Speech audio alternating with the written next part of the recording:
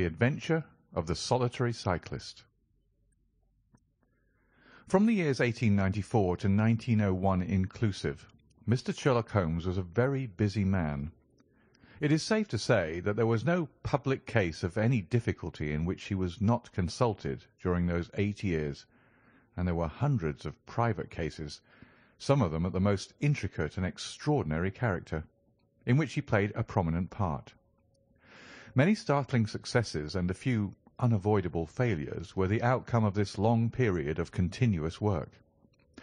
As I have preserved very full notes of all these cases, and was myself personally engaged in many of them, it may be imagined that it is no easy task to know which I should select to lay before the public. I shall, however, preserve my former rule, and give the preference to those cases which derive their interest not so much from the brutality of the crime as from the ingenuity and dramatic quality of the solution. For this reason, I will now lay before the reader the facts connected with Miss Violet Smith, the solitary cyclist of Charlington, and the curious sequel of our investigation, which culminated in unexpected tragedy. It is true that the circumstance did not admit of any striking illustration of those powers for which my friend was famous, but there were some points about the case which made it stand out in those long records of crime from which I gather the material for these little narratives. On referring to my notebook for the year 1895, I find that it was upon Saturday the 23rd of April that we first heard of Miss Violet Smith. Her visit was, I remember, extremely unwelcome to Holmes, for he was immersed at the moment in a very abstruse and complicated problem concerning the peculiar persecution to which John Vincent Harden, the well-known tobacco millionaire, had been subjected. My friend, who loved above all things precision and concentration of thought, resented anything which distracted his attention from the matter in hand. And yet, without a harshness which was foreign to his nature, it was impossible to refuse to listen to the story of the young and beautiful woman, tall, graceful, and queenly, who presented herself at Baker Street late in the evening and implored his assistance and advice. It was vain to urge that his time was already fully occupied, for the young lady had come with the determination to tell her story, and it was evident that nothing short of force could get her out of the room until she had done so. With a resigned air and a somewhat weary smile, Holmes begged the beautiful intruder to take a seat and to inform us what it was that was troubling her. "At least it cannot be your health," said he, as his keen eyes darted over her. "So ardent a bicyclist must be full of energy." She glanced down in surprise at her own feet, and I observed the slight roughening of the side of the sole caused by the friction of the edge of the pedal. "Yes, I bicycle a good deal, Mr. Holmes, and that has something to do with my visit to you to-day." My friend took the lady's ungloved hand and examined it with as close an attention and as little sentiment as a scientist would show to a specimen. "You will excuse me, I am sure. It is my business," said he as he dropped it. "I nearly fell into the error of supposing that you were typewriting. Of course, it is obvious that it is music. You observe the spatulate finger ends, Watson, which is common to both professions. There is a spirituality about the face, however." She gently turned it towards the light, "which the typewriter does not generate. This lady is a musician." "Yes, Mr. Holmes, I teach music." "In the country, I presume, from your complexion?" "Yes, sir, near Farnham, on the borders of Surrey." "A beautiful neighbourhood, and full of the most interesting associations. You remember, Watson, that it was near there that we took Archie Stamford, the forger. Now, Miss Violet, what has happened to you near Farnham, on the borders of Surrey?" The young lady, with great clearness and composure, made the following curious statement. "My father is dead, Mr. Holmes. He was James Smith, who conducted the orchestra at the old Imperial Theatre.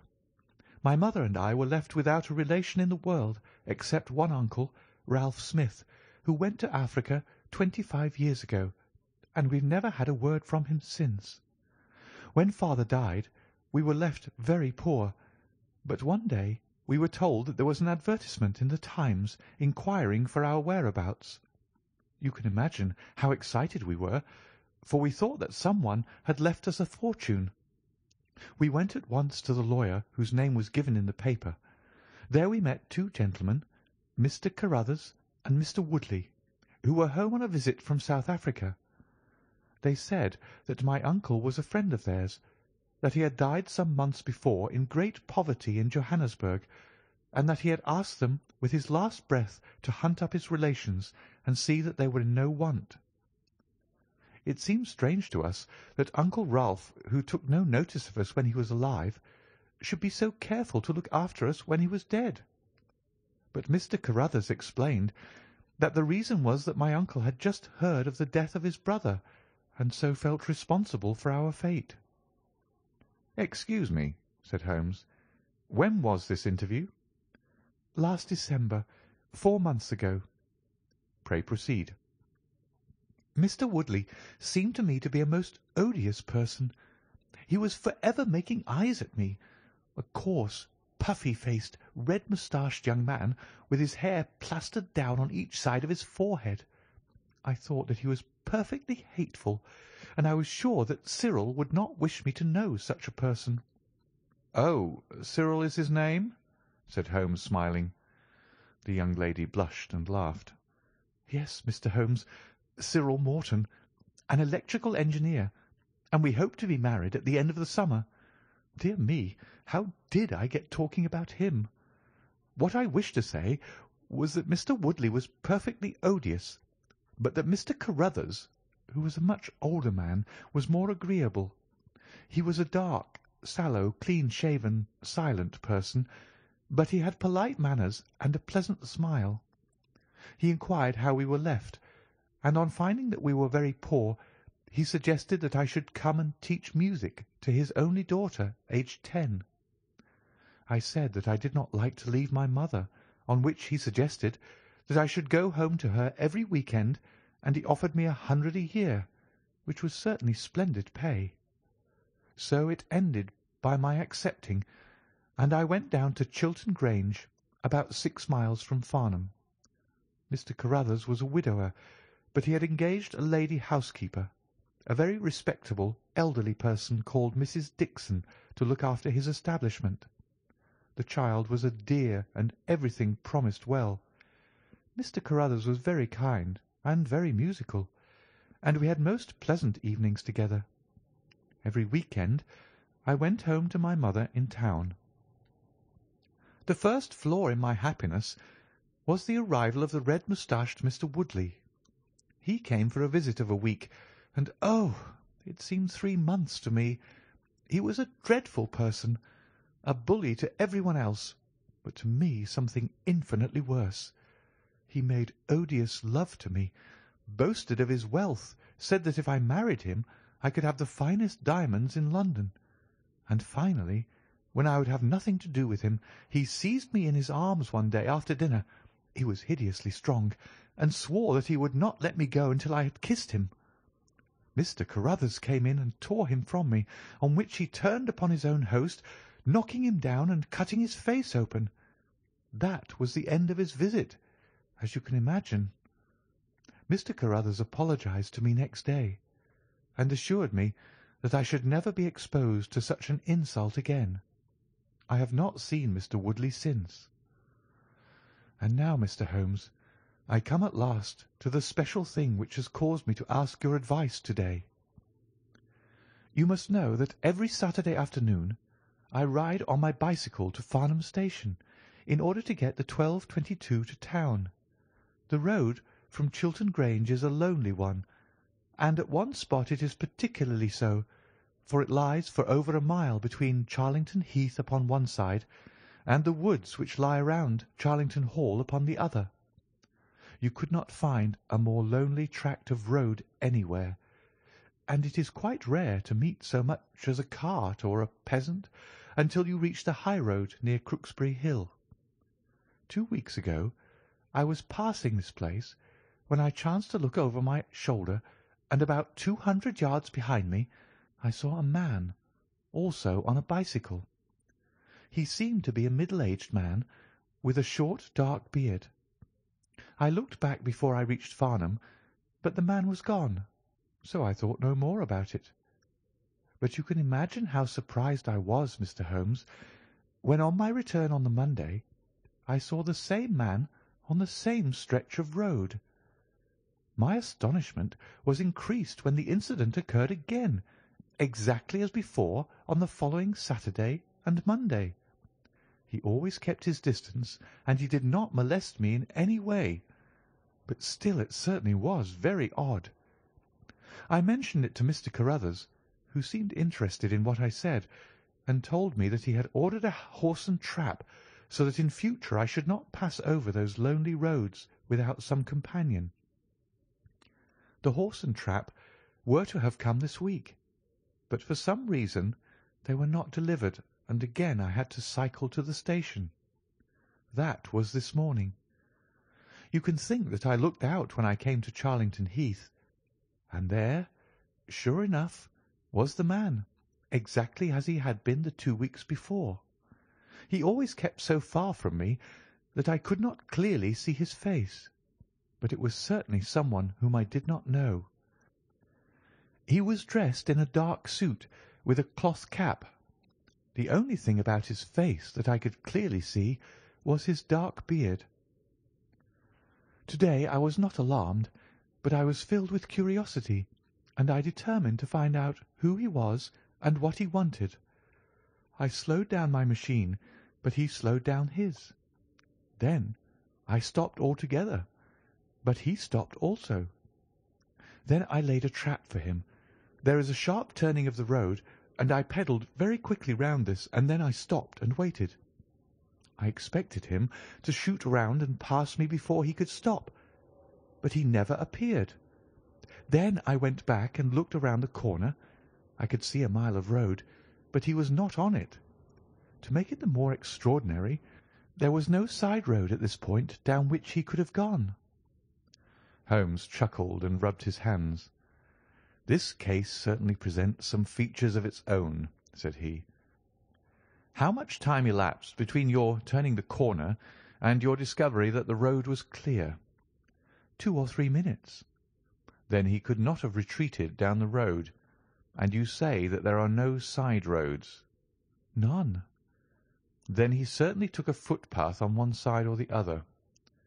"It could not have been on the side of the heath, or I should have seen him." "So, by the process of exclusion, we arrive at the fact that he made his way toward Charlington Hall, which, as I understand, is situated in its own grounds on one side of the road. Anything else?" "Nothing, Mr. Holmes, save that I was so perplexed that I felt I should not be happy until I had seen you and had your advice." Holmes sat in silence for some little time. "Where is the gentleman to whom you are engaged?" he asked at last. "He is in the Midland Electrical Company at Coventry." "He would not pay you a surprise visit?" "Oh, Mr. Holmes, as if I should not know him." "Have you had any other admirers?" "Several before I knew Cyril." "And since?" "There was this dreadful man Woodley, if you can call him an admirer." "No one else?" Our fair client seemed a little confused. "Who was he?" asked Holmes. "Oh, it may be a mere fancy of mine, but it had seemed to me sometimes that my employer, Mr. Carruthers, takes a great deal of interest in me. We are thrown rather together. I play his accompaniments in the evening. He has never said anything. He is a perfect gentleman. But a girl always knows." "Ha!" Holmes looked grave. "What does he do for a living?" "He is a rich man." "No carriages or horses?" "Well, at least he is fairly well-to-do, but he goes into the city 2 or 3 times a week. He is deeply interested in South African gold shares." "You will let me know any fresh development, Miss Smith. I am very busy just now, but I will find time to make some inquiries into your case. In the meantime, take no step without letting me know. Good-bye, and I trust that we shall have nothing but good news from you." "It is part of the settled order of nature that such a girl should have followers," said Holmes. He pulled at his meditative pipe. "But for choice not on bicycles in lonely country roads. Some secretive lover beyond all doubt. But there are curious and suggestive details about the case, Watson." "That he should appear only at that point?" "Exactly. Our first effort must be to find who are the tenants of Charlington Hall. Then again, how about the connection between Carruthers and Woodley, since they appear to be men of such a different type? How came they both to be so keen upon looking up Ralph Smith's relations? One more point. What sort of a menage is it which pays double the market price for a governess but does not keep a horse, although 6 miles from the station? Odd, Watson. Very odd. You'll go down?" "No, my dear fellow, you will go down. This may be some trifling intrigue, and I cannot break my other important research for the sake of it. On Monday you will arrive early at Farnham. You will conceal yourself near Charlington Heath. You will observe these facts for yourself, and act as your own judgment advises. Then, having inquired as to the occupants of the hall, you will come back to me and report. And now, Watson, not another word of the matter until we have a few solid stepping-stones on which we may hope to get across to our solution." We had ascertained from the lady that she went down upon the Monday by the train which leaves Waterloo at 9:50. So I started early and caught the 9:13. At Farnham Station I had no difficulty in being directed to Charlington Heath. It was impossible to mistake the scene of the young lady's adventure, for the road runs between the open heath on one side and an old yew hedge upon the other, surrounding a park which is studded with magnificent trees. There was a main gateway of a lichen-studded stone, each side pillar surmounted by mouldering heraldic emblems, but besides this central carriage drive I observed several points where there were gaps in the hedge and paths leading through them. The house was invisible from the road, but the surroundings all spoke of gloom and decay. The heath was covered with golden patches of flowering gorse, gleaming magnificently in the light of the bright spring sunshine. Behind one of these clumps I took up my position so as to command both the gateway of the hall and a long stretch of the road upon either side.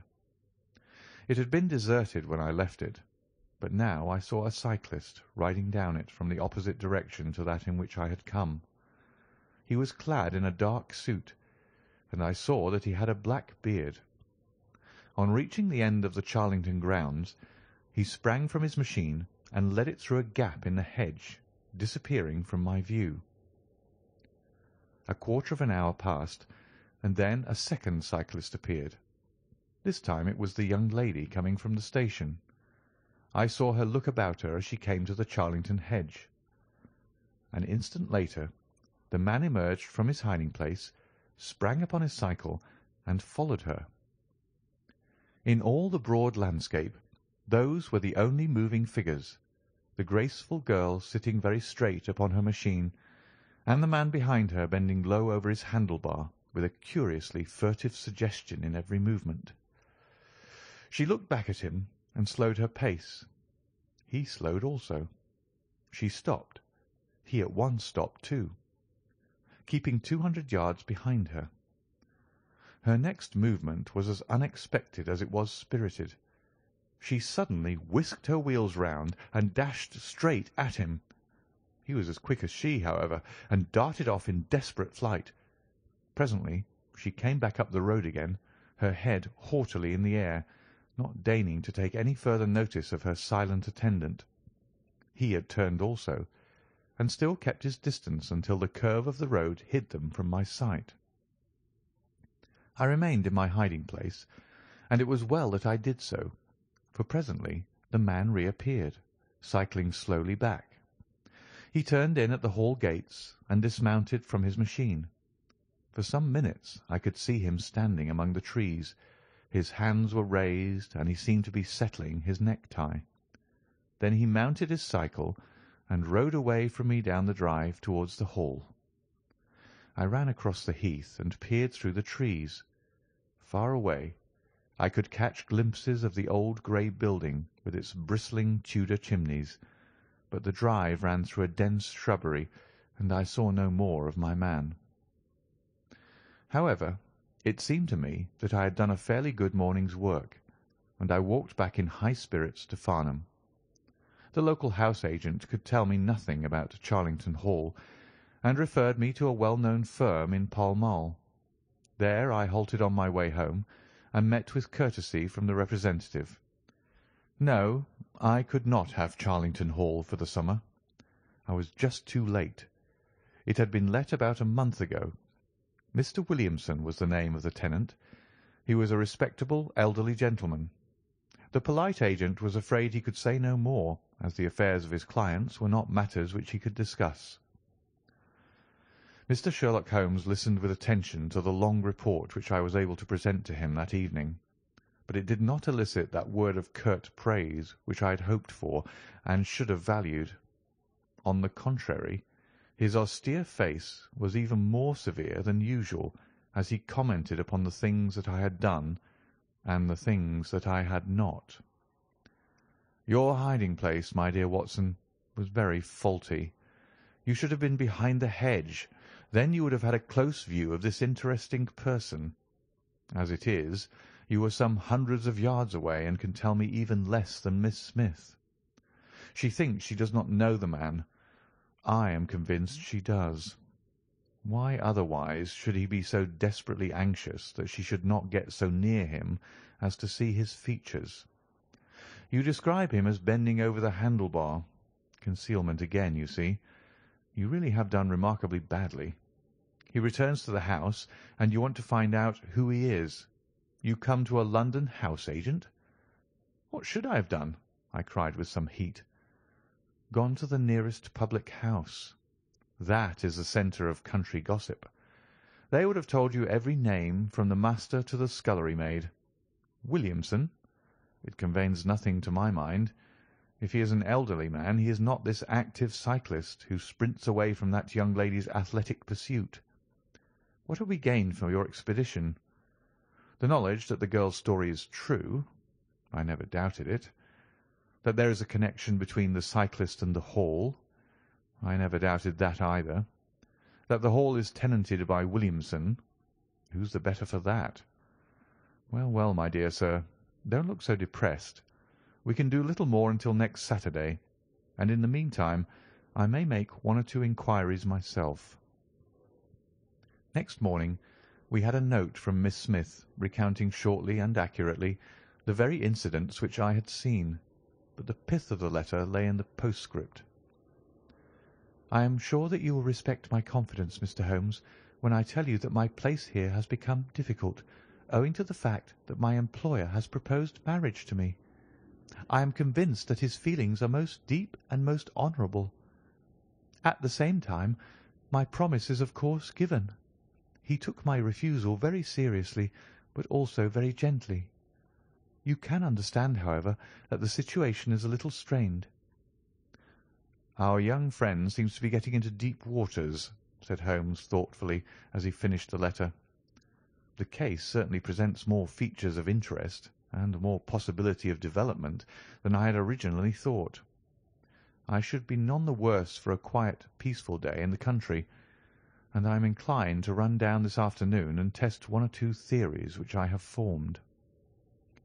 Holmes's quiet day in the country had a singular termination, for he arrived at Baker Street late in the evening with a cut lip and a discoloured lump upon his forehead, besides a general air of dissipation which would have made his own person the fitting object of a Scotland Yard investigation. He was immensely tickled by his own adventures, and laughed heartily as he recounted them. "I get so little active exercise that it is always a treat," said he. "You are aware that I have some proficiency in the good old British sport of boxing. Occasionally it is of service. To-day, for example, I should have come to very ignominious grief without it." I begged him to tell me what had occurred. I found that country pub which I had already recommended to your notice, and there I made my discreet inquiries. I was in the bar, and the garrulous landlord was giving me all that I wanted. Williamson is a white-bearded man, and he lives alone, with a small staff of servants, at the Hall. There is some rumour that he is, or has been, a clergyman, but one or two incidents of his short residence at the Hall struck me as peculiarly unecclesiastical. I have already made some inquiries at a clerical agency, and they tell me that there was a man of that name in orders, whose career has been a singularly dark one. The landlord further informed me that there are usually week-end visitors, a warm lot, sir, at the Hall, and especially one gentleman with a red moustache, Mr. Woodley by name, who was always there. We had got as far as this, when who should walk in but the gentleman himself, who had been drinking his beer in the tap-room, and had heard the whole conversation. Who was I? What did I want? What did I mean by asking questions? He had a fine flow of language, and his adjectives were very vigorous. He ended a string of abuse by a vicious backhander, which I failed to entirely avoid. The next few minutes were delicious. It was a straight left against a slogging ruffian. I emerged as you see me. Mr. Woodley went home in a cart. So ended my country trip, and it must be confessed that, however enjoyable, my day on the Surrey border has not been much more profitable than your own. The Thursday brought us another letter from our client. "You will not be surprised, Mr. Holmes," said she, "to hear that I am leaving Mr. Carruthers' employment. Even the high pay cannot reconcile me to the discomforts of my situation. On Saturday I came up to town, and I do not intend to return. Mr. Carruthers has got a trap, and so the dangers of the lonely road, if there were any dangers, are now over. As to the special cause of my leaving, it is not merely the strained situation with Mr. Carruthers, but it is the reappearance of that odious man, Mr. Woodley. He was always hideous, but he looks more awful than ever now, for he appears to have had an accident, and he is much disfigured. I saw him out of the window, but I am glad to say that I did not meet him. He had a long talk with Mr. Carruthers, who seemed much excited afterwards. Woodley must be staying in the neighbourhood, for he did not sleep here, and yet I caught a glimpse of him again this morning, slinking about in the shrubbery. I would sooner have a savage, wild animal loose about the place. I loathe and fear him more than I can say. How can Mr. Carruthers endure such a creature for a moment? However, all my troubles will be over on Saturday." "So I trust, Watson, so I trust," said Holmes gravely. "There is some deep intrigue going on round that little woman, and it is our duty to see that no one molests her upon that last journey. I think, Watson, that we must spare time to run down together on Saturday morning and make sure that this curious and inclusive investigation has no untoward ending." I confess that I had not up to now taken a very serious view of the case, which had seemed to me rather grotesque and bizarre than dangerous. That a man should lie in wait for and follow a very handsome woman is no unheard-of thing, and if he has so little audacity that he had not only dared not address her, but even fled from her approach, he was not a very formidable assailant. The ruffian Woodley was a very different person, but, except on one occasion, he had not molested our client, and now he visited the house of Carruthers without intruding upon her presence. The man on the bicycle was doubtless a member of those week-end parties at the Hall of which the publican had spoken, but who he was, or what he wanted, was as obscure as ever. It was the severity of Holmes's manner, and the fact that he slipped a revolver into his pocket before leaving our rooms, which impressed me with the feeling that tragedy might prove to lurk behind this curious train of events. A rainy night had been followed by a glorious morning, and the heath-covered countryside, with the glowing clumps of flowering gorse, seemed all the more beautiful to eyes which were weary of the duns and drabs and slate greys of London. Holmes and I walked along the broad, sandy road, inhaling the fresh morning air, and rejoicing in the music of the birds and the fresh breath of the spring. From a rise of the road on the shoulder of Crooksbury Hill, we could see the grim hall bristling out from amidst the ancient oaks, which, old as they were still younger than the building which they surrounded. Holmes pointed down the long tract of road which wound a reddish-yellow band between the brown of the heath and the budding green of the woods. Far away, a black dot, we could see a vehicle moving in our direction. Holmes gave an exclamation of impatience. "I have given a margin of half an hour," said he. "If that is her trap, she must be making for the earlier train. I fear, Watson, that she will be past Charlington before we can possibly meet her." From the instant that we passed the rise, we could no longer see the vehicle, but we hastened onward at such a pace that my sedentary life began to tell upon me, and I was compelled to fall behind. Holmes, however, was always in training, for he had inexhaustible stores of nervous energy upon which to draw. His springy step never slowed until suddenly, when he was 100 yards in front of me, he halted, and I saw him throw up his hand with a gesture of grief and despair. At the same instant an empty dog-cart, the horse cantering, the reins trailing, appeared round the curve of the road and rattled swiftly towards us. "Too late, Watson, too late!" cried Holmes, as I ran panting to his side. "Fool that I was not to allow for that earlier train! It's abduction, Watson, abduction, murder, heaven knows what! Block the road, stop the horse.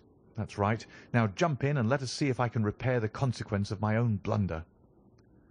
We had sprung into the dog-cart, and Holmes, after turning the horse, gave it a sharp cut with the whip, and we flew back along the road. As we turned the curve, the whole stretch of road between the hall and the heath was opened up. I grasped Holmes's arm. "That's the man!" I gasped. A solitary cyclist was coming towards us. His head was down and his shoulders rounded, as he put every ounce of energy that he possessed onto the pedals. He was flying like a racer. Suddenly he raised his bearded face, saw us close to him, and pulled up, springing from his machine. That coal-black beard was in singular contrast to eyes were as bright as if he had a fever. He stared at us and at the dog-cart. Then a look of amazement came over his face. "Hello! Stop there!" he shouted, holding his bicycle to block our road. "Where did you get that dog-cart? Pull up, man!" he yelled, drawing a pistol from his side. "Pull up, I say, or by George, I'll put a bullet into your horse." Holmes threw the reins into my lap and sprang down from the cart. "You're the man we want to see. Where is Miss Violet Smith?" he said in his quick, clear way. "That's what I'm asking you. You're in her dog-cart. You ought to know where she is." "We met the dog-cart on the road. There was no one in it. We drove back to help the young lady." "Good Lord! Good Lord! What shall I do?" cried the stranger, in an ecstasy of despair. "They've got her, that hell-hound Woodley and the blackguard parson. Come, man, come. If you really are a friend, stand by me and we'll save her, if I have to leave my carcass in Charlington Wood." He ran distractedly, his pistol in his hand, towards a gap in the hedge. Holmes followed him, and I, leaving the horse grazing beside the road, followed Holmes. "This is where they came through," said he, pointing to the marks of several feet upon the muddy path. "Hullo! Stop a minute. Who's this in the bush?" It was a young fellow about 17, dressed like an ostler, with leather cords and gaiters. He lay upon his back, his knees drawn up, a terrible cut upon his head.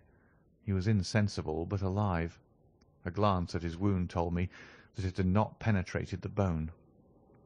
"That's Peter the groom," cried the stranger.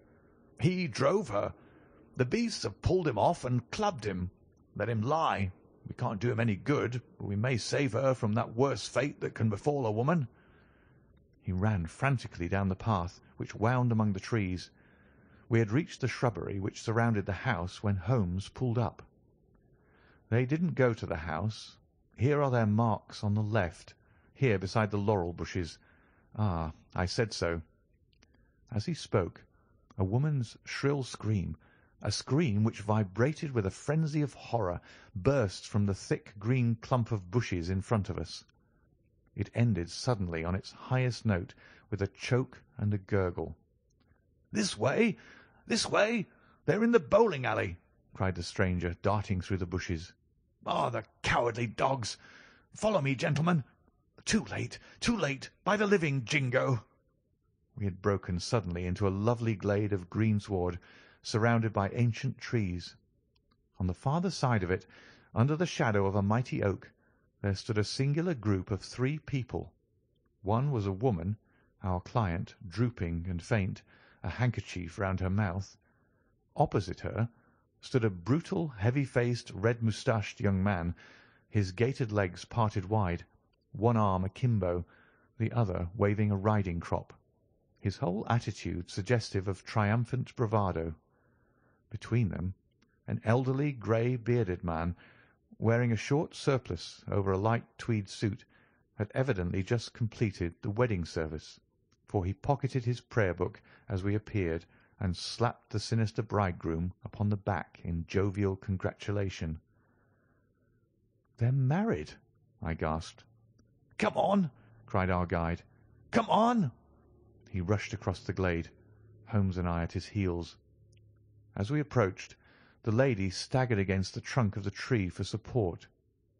Williamson, the ex-clergyman, bowed to us with mock politeness, and the bully Woodley advanced with a shout of brutal and exultant laughter. "You can take your beard off, Bob," said he. "I know you right enough. Well, you and your pals have just come in time for me to be able to introduce you to Mrs. Woodley." Our guide's answer was a singular one. He snatched off the dark beard which had disguised him and threw it on the ground, disclosing a long, sallow, clean-shaven face below it. Then he raised his revolver and covered the young ruffian who was advancing upon him with his dangerous riding-crop swinging in his hand. "Yes," said our ally, "I am Bob Carruthers, and I'll see this woman righted if I had to swing for it. I told you what I'd do if you molested her, and by the Lord I'll be as good as my word." "You're too late. She's my wife." "No, she's your widow." His revolver cracked, and I saw the blood spurt from the front of Woodley's waistcoat. He spun round with a scream and fell upon his back, his hideous red face turning suddenly to a dreadful mottled pallor. The old man, still clad in his surplice, burst into such a string of foul oaths as I have never heard, and pulled out a revolver of his own. But before he could raise it, he was looking down the barrel of Holmes's weapon. "Enough of this," said my friend coldly. "Drop that pistol. Watson, pick it up. Hold it to his head. Thank you. You, Carruthers, give me that revolver. We'll have no more violence. Come, hand it over." "Who are you, then?" "My name's Sherlock Holmes." "Good Lord!" "You've heard of me, I see. I will represent the official police until their arrival. Here, you," he shouted to a frightened groom who had appeared at the edge of the glade. "Come here. Take this note as hard as you can ride to Farnham." He scribbled a few words upon a leaf from his notebook. "Give it to the superintendent at the police station. Until he comes, I must detain you all under my personal custody." The strong, masterful personality of Holmes dominated the tragic scene, and all were equally puppets in his hands. Williamson and Carruthers found themselves carrying the wounded Woodley into the house, and I gave my arm to the frightened girl. The injured man was laid on his bed, and at Holmes's request I examined him. I carried my report to where he sat in the old tapestry-hung dining-room with his 2 prisoners before him. "He will live," said I. "What?" cried Carruthers, springing out of his chair. "I'll go upstairs and finish him first. Do you tell me that that angel is to be tied to Roaring Jack Woodley for life?" "You need not concern yourself about that," said Holmes. "There are 2 very good reasons why she should, under no circumstances, be his wife. In the first place, We are very safe in questioning Mr. Williamson's right to solemnise a marriage." "I have been ordained," cried the old rascal. "And also unfrocked." "Once a clergyman, always a clergyman." "I think not. How about the licence?" "We had a licence for the marriage. I have it here in my pocket." "Then you got it by trick. But in any case, a forced marriage is no marriage, but it is a very serious felony, as you will discover before you have finished. You'll have time to think the point out during the next 10 years or so, unless I'm mistaken. As to you, Carruthers, you would have done better to keep your pistol in your pocket." "I begin to think so, Mr. Holmes. But when I thought of all the precaution I had taken to shield this girl, for I loved her, Mr. Holmes, and it is the only time that ever I knew what love was, it fairly drove me mad to think that she was in the power of the greatest brute and bully in South Africa, a man whose name is a holy terror from Kimberley to Johannesburg. Why, Mr. Holmes, you will hardly believe it, but ever since that girl has been in my employment, I never once let her go past this house, where I knew the rascals were lurking, without following her on my bicycle, just to see that she came to no harm. I kept my distance from her, and I wore a beard so that she should not recognise me, for she is a good and high-spirited girl, and she wouldn't have stayed in my employment long if she had thought that I was following her about the country roads." "Why didn't you tell her of her danger?" "Because then, again, she would have left me, and I couldn't bear to face that. Even if she couldn't love me, it was a great deal to me just to see her dainty form about the house, and to hear the sound of her voice." "Well," said I, "you call that love, Mr. Carruthers, but I should call it selfishness." "Maybe the two things go together. Anyhow, I couldn't let her go. Besides, with this crowd about, it was well that she should have someone near to look after her. Then, when the cable came, I knew they were bound to make a move." "What cable?" Carruthers took a telegram from his pocket. "That's it," said he. It was short and concise. "The old man is dead." Said Holmes. "I think I see how things worked, and I can understand how this message would, as you say, bring them to a head. But while you wait, you might tell me what you can." The old reprobate with the surplice burst into a volley of bad language. "By heavens," said he, "if you squeal on us, Bob Carruthers, I'll serve you as you served Jack Woodley. You can bleat about the girl to your heart's content, for that's your own affair, but if you round on your pals to this plain-clothes copper, it'll be the worst day's work that ever you did." "Your reverence need not be excited," said Holmes, lighting a cigarette. "The case is clear enough against you, and all I ask is a few details for my private curiosity. However, if there's any difficulty in your telling me, I'll do the talking, and then you will see how far you have a chance of holding back your secrets. In the first place, 3 of you came from South Africa on this game. You, Williamson, you, Carruthers, and Woodley." "Lie number 1, said the old man. "I never saw either of them until 2 months ago, and I've never been in Africa in my life. So you can put that in your pipe and smoke it, Mr. Busybody Holmes." "What he says is true," said Carruthers. "Well, well, 2 of you came over. His reverence is our own home-made article. You had known Ralph Smith in South Africa. You had reason to believe he would not live long. You found out that his niece would inherit his fortune. How's that, eh?" Carruthers nodded, and Williamson swore. "She was next of kin, no doubt, and you were aware that the old fellow would make no will."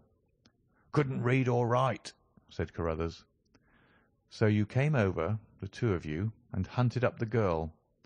The idea was that one of you was to marry her and the other have a share of the plunder. For some reason, Woodley was chosen as the husband. Why was that?" "We played cards for her and on the voyage, and he won." "I see. You got the young lady into your service, and there Woodley was to do the courting. She recognised the drunken brute that he was, and would have nothing to do with him. Meanwhile, Your arrangement was rather upset by the fact that you had yourself fallen in love with the lady. You could no longer bear the idea of this ruffian owning her." "No, by George, I couldn't." "There was a quarrel between you. He left you in a rage and began to make his own plans independently of you." "It strikes me, Williamson, there isn't very much that we can tell this gentleman," cried Carruthers with a bitter laugh. "Yes, we quarrelled, and he knocked me down. I am level with him on that, anyhow. Then I lost sight of him. That was when he picked up with this outcast padre here. I found that they had set up housekeeping together at this place on the line that she had to pass for the station. I kept my eye on her after that, for I knew there was some devilry in the wind. I saw them from time to time, for I was anxious to know what they were after. 2 days ago, Woodley came up to my house with this cable which showed that Ralph Smith was dead. He asked me if I would stand by the bargain. I said I would not. He asked me if I would marry the girl myself and give him a share. I said I would willingly do so, but that she would not have me. He said, 'Let us get her married first, and after a week or two she may see things a bit different.'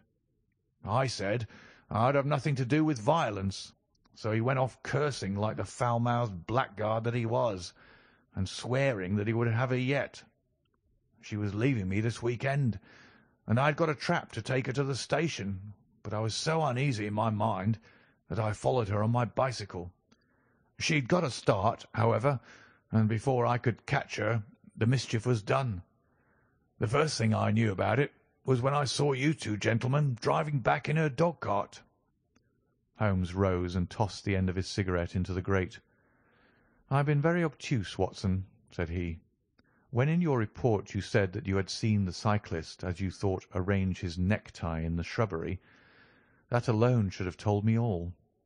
However, we may congratulate ourselves upon a curious and, in some respects, a unique case. I perceive 3 of the county constabulary in the drive, and I am glad to see that the little ostler is able to keep pace with them, so it is likely that neither he nor the interesting bridegroom will be permanently damaged by their morning's adventures. I think, Watson, that in your medical capacity you might wait upon Miss Smith and tell her that if she is sufficiently recovered, we shall be happy to escort her to her mother's home. If she is not quite convalescent, you will find that a hint that we were about to telegraph to a young electrician in the Midlands would probably complete the cure. As to you, Mr. Carruthers, I think that you have done what you could do to make amends for your share in an evil plot. There is my card, sir, and if my evidence can be of help in your trial, it shall be at your disposal. In the whirl of our incessant activity, it has often been difficult for me, as the reader has probably observed, to round off my narratives and to give those final details which the curious might expect. Each case has been the prelude to another, and the crisis once over, the actors have passed for ever out of our busy lives. I find, however, a short note at the end of my manuscript dealing with this case, in which I have put it upon record that Miss Violet Smith did indeed inherit a large fortune, and that she is now the wife of Cyril Morton, the senior partner of Morton and Kennedy, the famous Westminster electricians. Williamson and Woodley were both tried for abduction and assault, the former getting 7 years, the latter 10. Of the fate of Carruthers I have no record, but I am sure that his assault was not viewed very gravely by the court, since Woodley had the reputation of being a most dangerous ruffian, and I think that a few months were sufficient to satisfy the demands of justice.